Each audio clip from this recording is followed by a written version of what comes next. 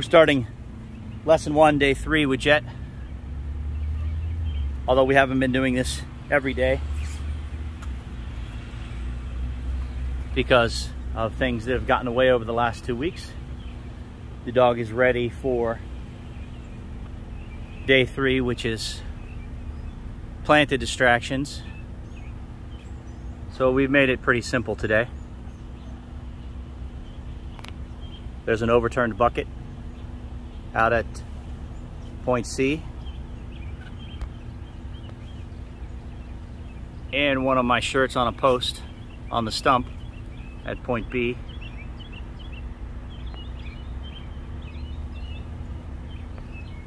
Nothing overwhelming, but it's a planted distraction. Something for the dog to notice and say, huh, what's that? But not so overwhelming that he flings himself at it. Although, with this fella, he may fling himself at it. And if he does, that's fine. He can handle it. He's pretty young, 8 months old, very boisterous and outgoing. So let's get to work.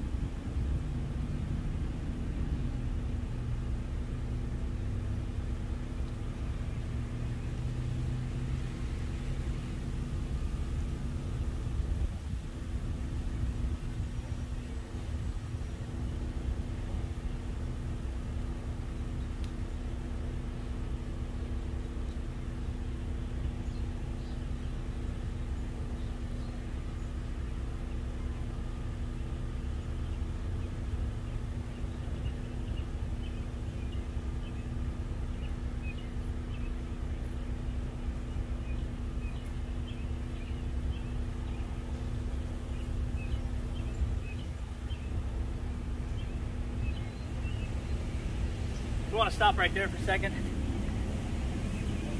I think when people start and they have a young, exuberant dog like this, and that happens within the first pass, they get frustrated and quit or give up. Or they get angry with the dog and take it out on him. It's not the dog's fault. He's learning. We just have to keep doing this calmly, the same way, until the dog figures it out.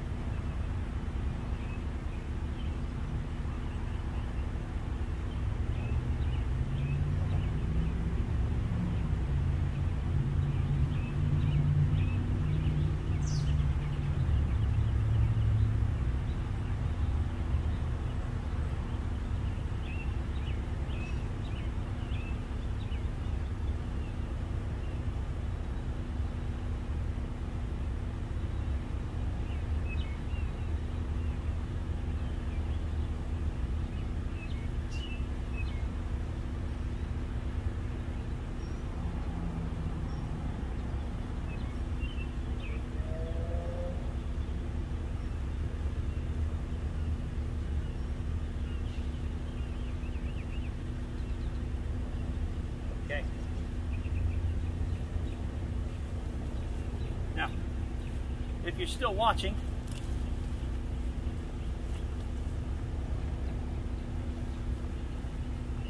I just released him, which means he's at liberty. But I want to share some words with the camera, and he saw a little birdie over there and started to go. That's not in the okay release. He doesn't get to do that. So there are some restrictions on that. If you're still watching and you started from the beginning, you should have seen a difference in the dog from the first pass to the last pass. A huge difference. On day 3, we go from not only planting distractions, at least 15 feet past our stopping points. I was actually a little closer to them because it was just a bucket and a shirt. But we require the dog to move within 5 feet of us. Preferably over here, but we'll get there. And you saw it start to develop in about the 3rd to last pass. I really noticed it in the 2nd to last pass.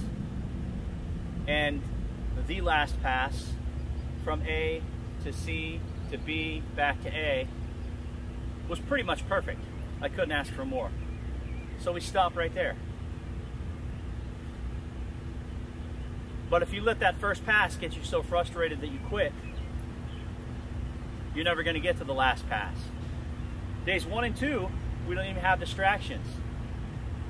It's doing something you've been doing your whole life, walking in a predetermined pattern from one specific point to another point that you already marked out, keeping your arms and hands in a fixed position.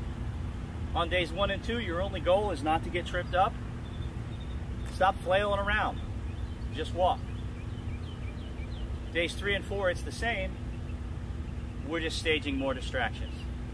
And we're requiring the dog, if he departs more than 5 feet, the if-then, if he's more than 5 feet away from us, if he's forsaking me for sake of something else, I'm turning and going back to my last point. It really is that simple.